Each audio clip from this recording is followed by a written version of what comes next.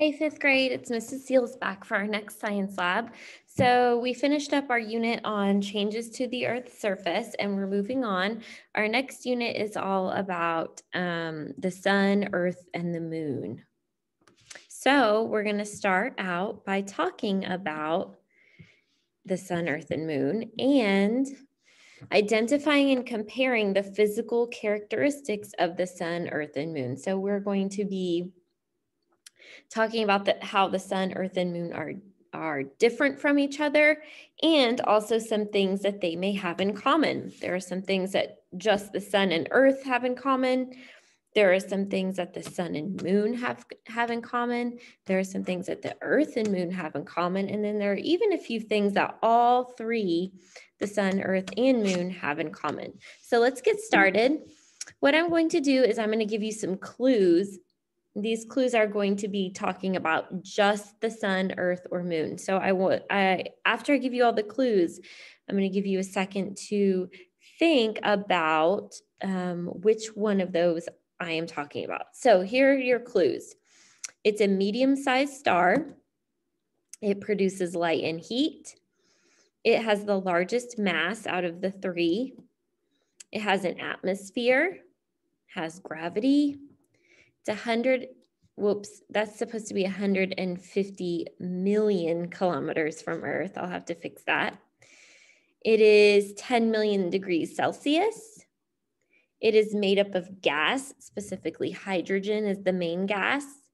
It is 1.4 million kilometers in diameter, and it is 4.6 billion years old. So I will give you a second to think about it. Use those clues. Is this referring to the sun, earth, or moon? Hopefully you came up with the sun. Yay. Yes, out of those three, sun, earth, and moon, the sun is the only one that is a star that produces its own heat and light. It is by far the largest out of those three. It does have an atmosphere. A lot of people don't realize that. They think because it's made of gas, it does not have an atmosphere, but it does. It also has gravity. It's very, very far from Earth. It's very, very hot. It's very big. It's very old. All right, so there is the sun. Let's see our next one. Here are your clues. It's a satellite of Earth. It reflects light from the sun. It has frozen water. It's made of rock. It has mountains and plains. It has no atmosphere, so it is hot during the day and freezing cold at night. There's nothing to trap the heat in. It has gravity, but less gravity than Earth, meaning you would weigh only 1/6 of your weight here. It rotates. It has the smallest mass of the sun, Earth, and moon. Has large craters. Astronauts have visited here. Has no oxygen. It's 240,000 miles from Earth. No water, wind, clouds, or weather. It does have frozen water, but no liquid water. Oh no, I already gave you the answer. Hopefully you came up with that we are discussing the moon. The moon is Earth's natural satellite. It gets its light from the sun. So when you see the moon shining bright in the sky, that is not the moon making its own light. That is the light from the sun hitting it and bouncing off. It does have frozen water. A lot of people don't know that. It's made of rock. Lots of craters, is the smallest of the three. It does rotate. All right, and then our last one, third planet from the sun, revolves around the sun, 71% covered in water, home to plants and animals, reflects light from the sun, has frozen water, composed of rock, has mountains and plains, an oxygen-rich atmosphere that protects from the sun's rays, has gravity, rotates, 4.6 billion years old, and constantly changing. That is the Earth. So hopefully that very first clue, third planet from the sun, lets you know that the Earth is the only one out of those three that is a planet. The sun is a star, the moon is a satellite, The Earth is the only one that is a planet. And then, of course, you know, we're the only one out of the three that has plants and animals and water. All right, so let's compare. Let's talk about, what do the Earth and Moon have in common? I believe there are 4 things. I'll give you a second to think about them. Think about what you know about the Earth, what you know about the Moon. See what you can come up with. What do the Earth and Moon have that is the same? The Earth and Moon both reflect light from the sun. A lot of people miss this one and think this is only referring to the moon. The Earth does as well. We do not make our own light. Our light comes from the sun. If you look at pictures of the Earth from outer space, you can see that the sun's light is reflecting off of the Earth. They both have frozen water. The Earth has frozen water and liquid water. The moon only has frozen water. They're both composed of rock. That's why we can physically stand and walk on them. And they both have mountains and plains and craters. All right, what about the sun and the Earth? What do the sun and Earth have in common? I believe there's only one thing. I believe so. I think there's only one thing. I did mention it when I was listing all the characteristics.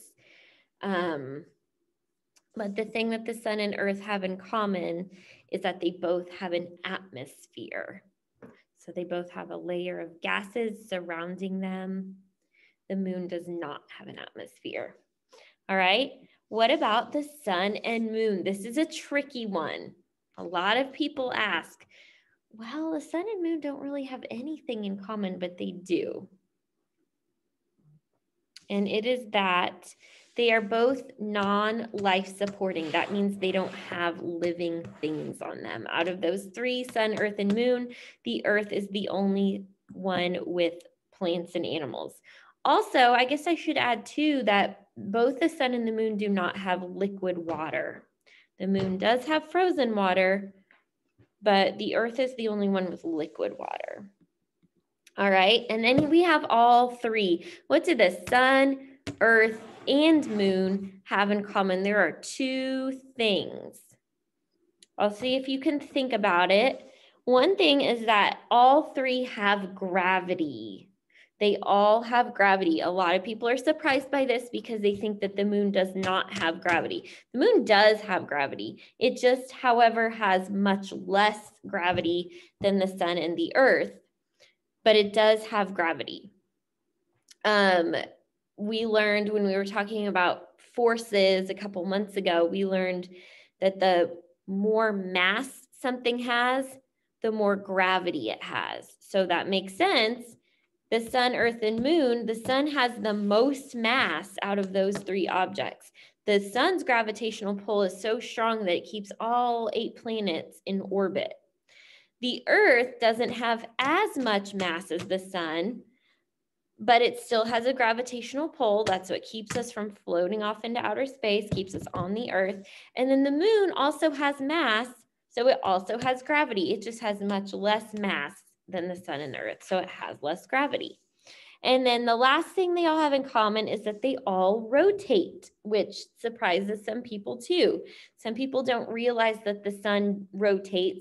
It does rotate, it just rotates in a different way than the Earth and moon. Since the Earth and moon are solid, they rotate all at once.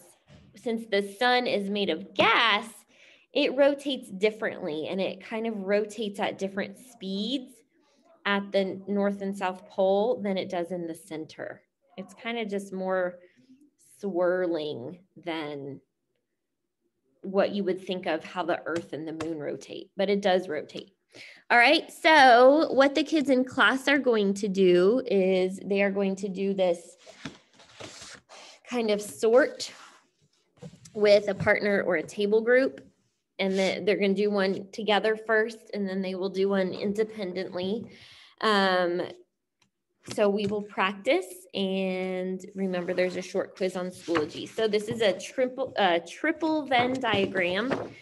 You know that a regular Venn diagram is when we're comparing two things, but here we are comparing three. So something that's true just about the sun will go here. Something that's true just about the earth here, just about the moon here. But then when we have overlaps, if it's true just about the sun and moon, but not the earth, it'll go here. Sun and earth, but not the moon here. Earth and moon, but not the sun here. And then all three in the middle. So, all right, let us get started. The first one says a planet. I'll give you a second to think about, decide if this is talking about the sun, earth, or moon, or two of those things, or all three of those things. I'll give you a second, and hopefully you came up with that this is just referring to the earth. The earth is the only one out of these three that is a planet. All right, this one says produces light. I'll give you a second to think. Hopefully you came up with the sun. The sun is the only one out of these three that produces light.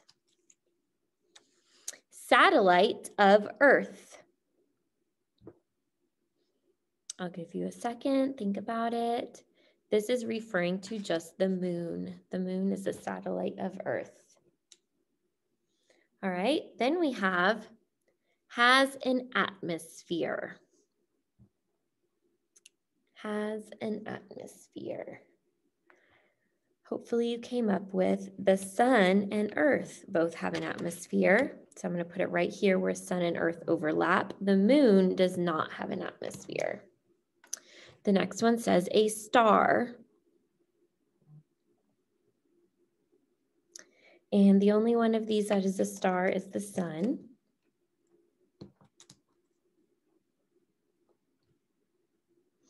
This one says revolves around the sun. That would be the earth. The moon revolves around the earth. The earth revolves around the sun. Has frozen water. This would be referring to the earth and the moon. They both have frozen water. The sun does not have frozen water. Then we have composed of rock. That would also be referring to the earth and moon. The sun is composed of gas. Smallest mass. That would be referring to the moon. It's the smallest of the three objects. Has gravity. That would be all three. They all three have gravity. Water covers most of its surface. That's the earth. The sun does not have water. The moon only has a little bit of frozen water. Has mountains and plains. That would be the moon and the earth as well. Reflects light from the sun. That would be the earth and the moon as well. A couple more. We have rotates. This would, remember, be all three. Those are the only two that all three have. They both have gravity. They both rotate. Then we have largest mass. That would be the sun. And then we have has plants and animals. That would be the earth. All right, I hope that you had fun comparing and contrasting the sun, earth, and moon. And I will see you guys next week. Bye-bye.